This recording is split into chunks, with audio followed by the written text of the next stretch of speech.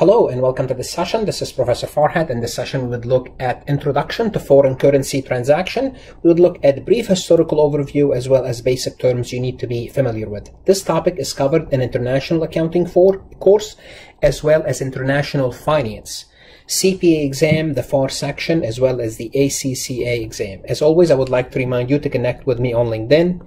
YouTube is where you would need to subscribe. I have 1,500 plus accounting, auditing, and tax lecture. If you like my lectures, please like them. It helped me tremendously. Share them, put them in playlist, let the world know about them. If you like them, it means other people might like them as well. So share the wealth.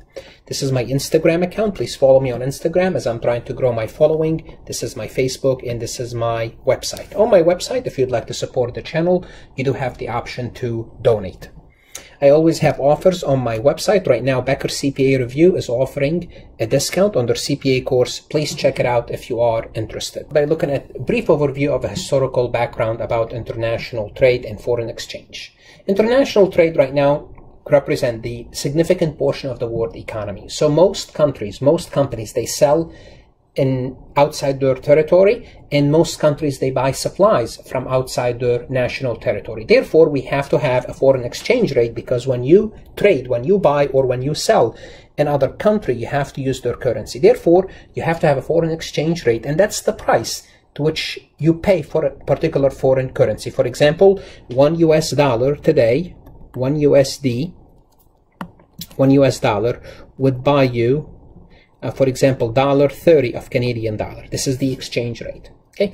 Now you have to understand that the mechanism for the exchange rate has evolved over the years. After World War II, from 1945 till 1973, the exchange rate was fixed. So countries fixed the par value of their currency in terms of US dollar within plus or minus 1%. What does that mean? It means your foreign currency is equivalent to a certain dollar amount. And that dollar amount is fixed. It did not change. Versus today, we're going to see the prices of currencies fluctuate up and down. Now, also the US dollar value was fixed in terms of gold. So the ounce of gold equal to $35. For $35, you can buy an ounce of gold. So that was the rate for the US dollar. Then other currencies were fixed against that rate. Now, what happened is US gold reserve declined substantially from 24 billion in 1949 to 10 billion in 1971 as foreign currencies exchanged their US dollar into gold, because you could exchange $35 and get 1 ounce of gold. And what was happening, foreign countries, they were exchanging US dollar into gold, and the gold reserve, the US gold reserve went down. So what happened, we changed the system. In 1973, the gold standard system was abolished, and the currency began to float. Float means they can trade. They can trade. It means the price of the currency could go up, the price of the currency could go down, depending on interest rate, supply and demand, macroeconomic factors, the level of inflation in that particular country. So we abolished this fixed system to a float system. Currency arrangement, right now we have three systems. We have an independent float, pegged system, and European monetary system. Let's talk about those three currency arrangements. What is independent float? Independent float is when the value of the currency is allowed to fluctuate up and down according to market forces. So the market determines the price of your currency with little or no intervention from the central bank. Sometimes the central bank might intervene, but it's not the main determinant of your prices. Who would use a float currency? The US, Australia, Canada, Japan, Mexico, Sweden. Most advanced economies use a float system. Basically, they would let their currency float and let the market forces determine the price of that currency. Another system is called the pegged system, pegged to another currency. Here, the value of the currency is pegged. It means it's fixed in terms of a particular foreign currency, and the central bank intervenes as is necessary to maintain the fixed value. Think of it as the previous system, where your currency is fixed in terms of US dollar. For example, several countries such as Hong Kong, Panama, Jordan, Saudi Arabia, and among other, peg their currency to the US dollar. For example, they might say, 50 units of our currency equal to 1 USD. And what happens is, if the prices go up or if the prices go down, the central bank will either buy more of their local currency or sell more of their local currency to bring it back to 50 unit per dollar. Okay. Some systems like the EU, basically you can see it's in European monetary system, you have to understand in 1998, the countries comprising the EU adopted a common currency called the euro and established the European Central Bank. Up until 2002, local currencies such as the German franc and the German mark and the French franc continued to exist, but they were fixed in terms of the euro. So basically now they're gone. Basically, the German mark and the French franc, basically they all are translated, or they are all converted into euros. Okay, January 1st, 2002, I still remember that day. Local currencies disappeared and the euro became effective in 12 European countries. Okay, in 2013, 17 countries were members of the EU zone, the EU zone. Okay, so the value of the EU fluctuate against US dollar and fluctuate against other currencies as well. So now the EU basically it has its own currency, basically a single currency. We have to understand that foreign exchange rate fluctuate on a regular basis. It means it goes up and it goes down. The difference between buying and selling a foreign currency is called a spread. Now, what do we mean by spread? Spread is how banks and foreign exchange brokers, like those people that you see them at airports, earn a profit on a foreign exchange. Now, what is the spread? So, the spread, basically, they will have something called bid, ask, or sometimes they call it bid, offer. Okay, and it's something to that effect. For example, let's assume I want to travel. Let me show you maybe some currency. Okay, let's assume I want to travel to Canada. I go to the bank and I notice, let's see the Canadian dollar here. They would say, the Canadian dollar, you pay 0.7869. I'm going to explain this in a moment.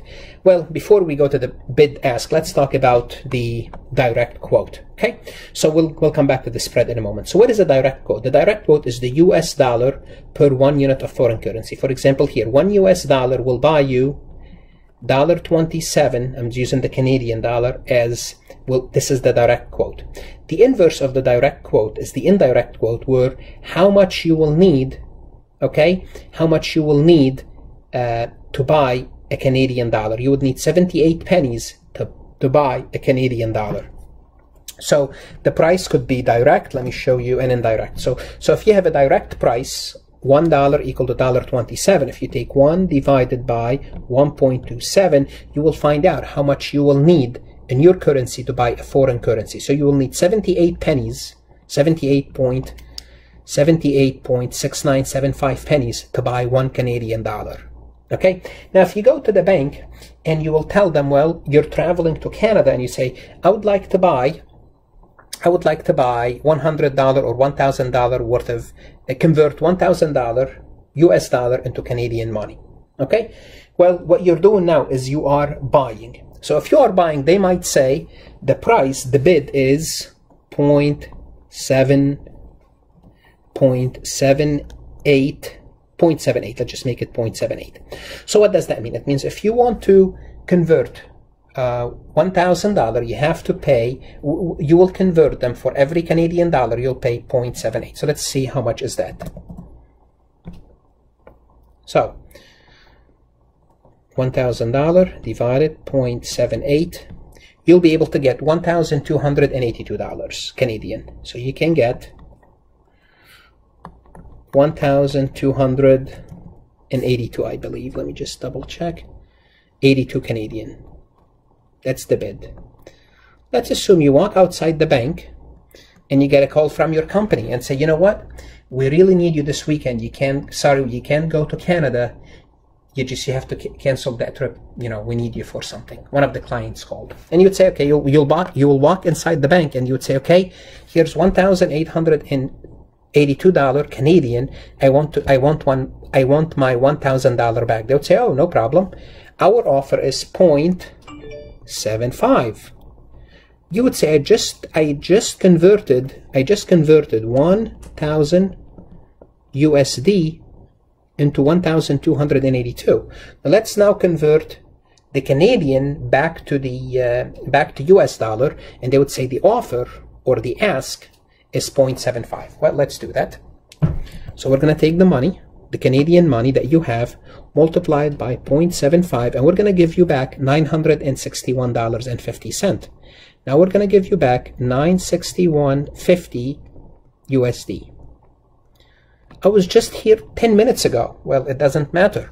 This is how they make profit. This is what the spread is. When you buy and when you sell, there's a difference between the prices. They don't buy and sell at the same price. They want to make the profit, and the profit is the spread. So the spread here is 3 pennies. The spread here is 3 pennies. You just left the bank, and you get a phone call, you came back, you wanted to get your US dollar back. They will not give it back to you at 0.78. They would only convert it at 0.75. So if you want to buy US dollar, they would say, well, we're going to sell it at 0.75. Okay? So that's what the bid offer or the spread is. The difference between the bid and the ask, or the bid and the offer. Remember, B for buy, when you want to buy. Okay, so this is how they make their profit. Again, foreign currency can have a direct quote. For example, how much you can get $1 US dollar per the foreign currency, or the inverse, how much if you want to buy one foreign currency, how much you will have to pay. For example, again, Canadian dollar, you'll have to pay 78 pennies to buy it. Okay. We also need to be familiar with 2 terms. One is called the spot rate and one is called the forward rate. What's the spot rate? The spot rate is the price at which a foreign currency can be purchased or sold today. For example, these are spot rates. Spot rate. Okay, today, for example, this is how much you can get for the Canadian dollar. Okay, for every $1 US dollar, you get $1.27. The forward rate, the price today at which a foreign currency can be purchased or sold sometime in the future. Huh? Well, today is what? Today is August the 19th, 2019. Okay, August the 19th, 2019. Now, you can buy a forward exchange rate for September 20th, 2019. So a month from now, I need to go to Canada. Well, guess what? The price today is, I can convert $1 US dollar into 127 Canadian. Well, I'm not going to Canada now. I'm going a month from now. Well, a month from now, I can buy a contract to be able to convert $1 US dollar into $1.25, or $1 US dollar into $1.30, depending on what the forward rate is.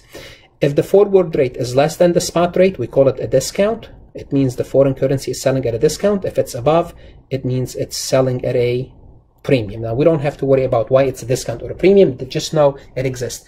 Now, you might be saying, why would you buy it at $1.30 if you can buy it today at $1.27? I don't need it today. I need it a month from now.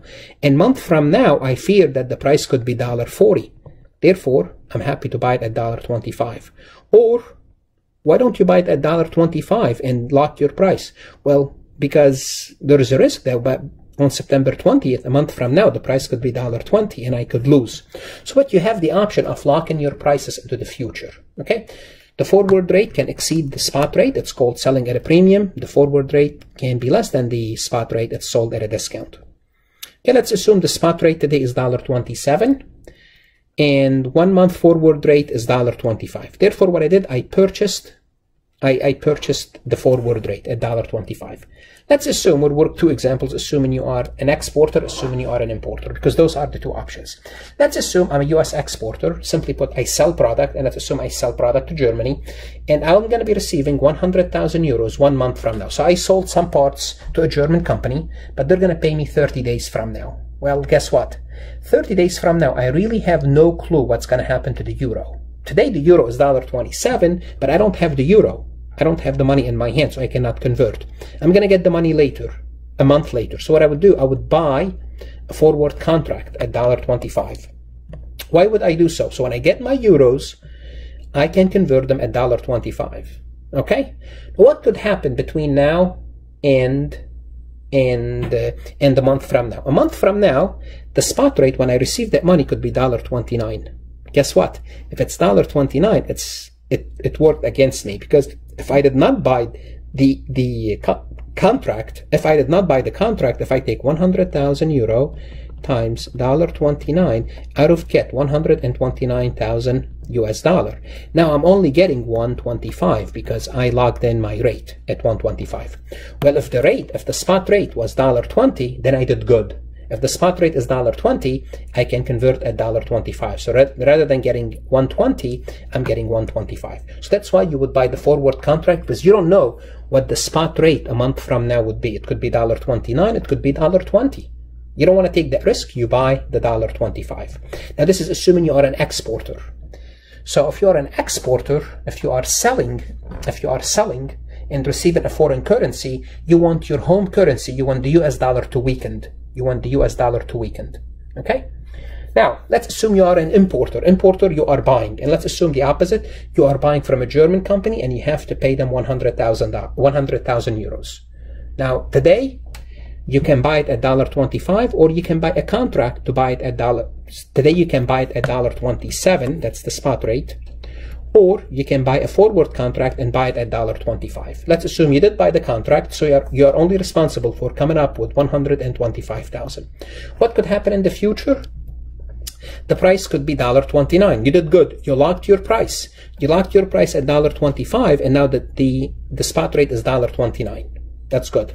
Or guess what? The spot rate could be $1.20 and you overpaid $5,000. If you waited, then you would have only had to pay $1.20, but you would have been taking that risk. Okay? So notice the forward rate, it can help you to hedge your risk. But the thing about the forward rate, the forward market, is you have to exercise that price. You have to buy, you have to exchange the foreign currency, either exchange it, buy it, or sell it at that particular foreign currency rate, forward rate. Okay. Now, is there a better option? Well, there is.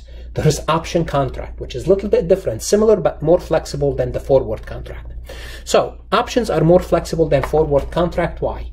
Because a foreign currency option gives the holder the option, but not the obligation to trade the foreign currency into the future. So what you would do, you will have the option. What does that mean? It means, let's go back. If you are a US importer, let's go back to this example. If you are a US importer and you have an option to buy it at $1.25, you have an option now, but the price is $1.20, you would let your option expire and you buy it at $1.20. So it gives you that option. You don't have to buy it at $1.25. The forward contract, you have to buy it at $1.25. So you have an option. Now guess what? You have to pay a price for that option. There's a price for that option. So it's not free. There's a price for it. We have two types of option. We have a put option. Put option refers to the sale of foreign currency by the holder of the option. When do you buy a put options? When you are an exporter. So if you're an exporter, you will buy a put option. Why? Because it gives you the right to sell the foreign currency at a particular rate. Okay? Or you can buy a call option. A call option refers to the purchase of a foreign currency in the future. That's if you are an importer. Importer means you're going to have to pay the German company in euros. Therefore, what you do is you buy a call option to have the option to buy the currency at a certain price. So if you are an importer, you will buy a call option, generally speaking. There's something called the strike price. So you need to know what a put option is, call option is. What is a strike price? The strike price is the exchange rate at which the option will be executed if the holder of the option decides to exercise the option. So the strike price could be $1.25. This is the strike price. Okay, you can buy it or sell it, whether you have an option or a call, at $1.25. Okay, the strike price is similar to the forward rate. I just told you there are generally several strike prices to choose from at any particular time. There's always different strike prices because you can buy different options. Most foreign currency options are purchased directly from a bank in the so-called over-the-counter market, but they can also be purchased from the Philadelphia Stock Exchange and the Chicago Mercantile Exchange. By the way, I pass next to the Philadelphia Stock Exchange on almost daily basis when I go to work. So you can buy those options. Okay. Now, as I said, unlike forward contract where bank earns a profit through the spread, okay, the option must actually be purchased by paying an option premium. So you have to pay a premium. You have to pay a price. Maybe to buy those $100,000, you have to pay a premium of $3,000 or $2,000 or $1,000 or $5,000, depending on the option that you are getting. Okay, so there's a premium. There's a price for that. Okay, so the option premium has two functions: an intrinsic value function and a time value function. So how much do you pay and premium is depending on how long is the contract. Okay, the longer you want the contract to be, the longer you, the option contract, the longer you want it to be, the more you pay. Because the more you say, I want an option to buy within the next 3 years, well, guess what? You're going to have to pay a lot of premium to have that option. But if you want an option for 1 month, it's going to cost you less. This is the time value. What is the intrinsic value? The intrinsic value equal to the gain that could be realized by exercising the option immediately. Oftentimes, when you buy an option, oftentimes it has no intrinsic value. In other words, if you exercise it today, you don't make any profit. Okay. For example, if the spot rate of a foreign exchange currency is $1, a call option with a strike price of 97 has an intrinsic value of 3 pennies. Why it's 3 pennies? Because it has a value, and the value is called intrinsic. Because immediately you can buy it at 97, and the price is $1. This usually does not happen. If it happens, most probably you paid maybe 3 pennies premium per currency. Okay, if you pay 3 penny premiums, they would let you buy it at 97, but you already paid them 3 pennies, so it has no intrinsic value. Generally speaking, when you buy the option, generally speaking, immediately it does not have any intrinsic value. When it has intrinsic value is when you can convert it and make a profit. Whereas a put option, which is to sell a foreign currency with a strike price of $1 or less, has an intrinsic value equal to 0. So if you have a put option and you went to sell the foreign currency and you can sell it at $1 or less, it has no value because you can sell it at $1 without the option. But if it's a call option, it has an intrinsic value of 3 pennies. An option with a positive intrinsic value is said to be in the money. An option that has no intrinsic value, it says to be out of the money, obviously, the opposite. It has no intrinsic value. What is the time value? As I said, the more time you have for that option, the more value it has, because between now and the time you exercise this option, the longer the time, the more options, because time is valuable. So the time value of an option relates to the fact that the spot rate can change over time and cause the option to become in the money. So the more time you have, the more options you have. And options are good. The longer your options, the more value they have. Okay, as they get closer and closer to the end date, then the chance of that currency fluctuating much more is less because you have less time. Okay. Even though a 90-day call option with a strike of $1 has 0 intrinsic value, when the spot rate is $1, it still have a positive time value because you still have 90 days for that currency to change. Because now it's $1, but if it goes up to $1.50, well, you can buy it for $1.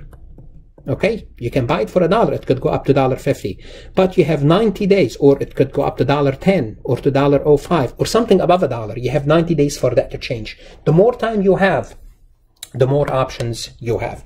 So the option has 2 values. It has 2 components, an intrinsic value, and the intrinsic value is how much profit would you make if you exercise it today, immediately. And the time value is depending on how long you have, how much time you have between now and the time it expires. Okay. So the value of a foreign currency option can be determined by applying something called the Black-Scholes option pricing model, which is we don't cover in this course. This is covered in international finance course. And it's a function of the difference between the spot rate and the strike price, the difference between domestic and foreign interest rate, the length of time to expiration, potential volatility, macroeconomic factors, and other things. So the Black-Scholes model is just basically, it's a formula that they use to value the option. And this is basically what I'm going to cover in this chapter. If you have any questions, this is basically an introduction to foreign currency transaction. In the next session, we're going to start to work actual journal entries for buying and selling product in a foreign currency. If you have any questions, email me. If you happen to visit my website for additional lectures, please consider donating. If you're studying for your CPA exam, as always, study hard. It's worth it.